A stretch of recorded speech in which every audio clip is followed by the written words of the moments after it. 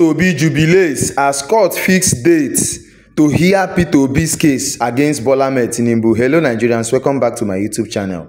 Finally, Peter Obi has been vindicated. A lot of, he has been rejoicing with the supporters of Peter Obi. They have been rejoicing because this is a moment they have been looking for. This is a moment they have yearned for. The Supreme Court and the judicial arm of the government have stood firm to make sure that the mandate is returned back to the owner. As a matter of fact, Peter Obi has filed a lot of cases against Bola Ahmed Tinubu candidacy, and now the court has finally heard the plea of Peter Obi and his supporters, and they have fixed a special date for that. But Bola Ahmed Tinubu has known, he knew that he is not the rightful owner of that mandate. That is why he has made every means possible. As a matter of fact, he has met his son and his daughters to beg Peter Obi, and he has also made sure that he pleads with Peter Obi, probably, to entice Peter Obi with a lot of appointments, a lot of, things that is going to make Peter Obi to change his mind and probably back out or withdraw his petition in the court of law. But Peter Obi, as a man who has stood upright in all his dealings,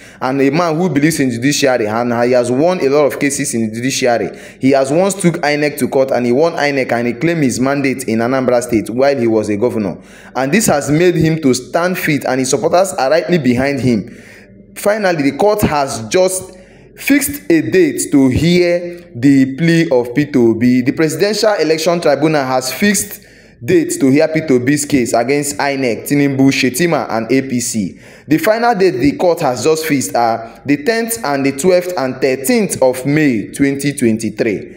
You see, this is a glaring fact, and that shows that Peter Obi might, reclaim his mandate, because the proofs he has in his archive are so numerous to mention. And probably if the court gets in view and probably, get to view these petitions and see reasons why Peter Obi is yearning that the election should be nullified and Peter Obi should be, Bola Ahmed Tinubu should be dismissed, and him installed as the president-elect. And this is invariably going to affect Bola Ahmed Tinubu, because his inauguration, the APC is preparing his inauguration to be on the 29th of May.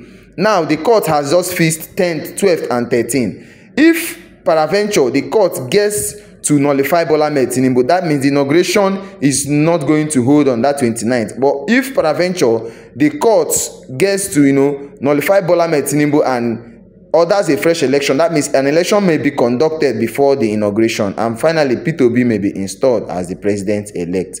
The supporters of Peter Obi are rejoicing. Peter Obi is happy hearing this news at this point in time. You've now seen the verdict the court has given and the date that has been fixed finally. All the supporters of Peter Obi, get to the comment section, react over this, and also advise Bola Ahmed Tinubu that no matter what he's going to do, because I know Bola Ahmed Tinubu might look for diverse means to make sure that the court thwarts or changes the date maybe after the inauguration. Get to the comment section, react over this. Don't forget to share this video, like this video, so that everyone will see the exact date that has been fixed to judge or to bring a verdict over Peter Obi, Bola Ahmed Tinubu's case. Don't forget to hit the subscribe button so that you get notified whenever I drop another trending video.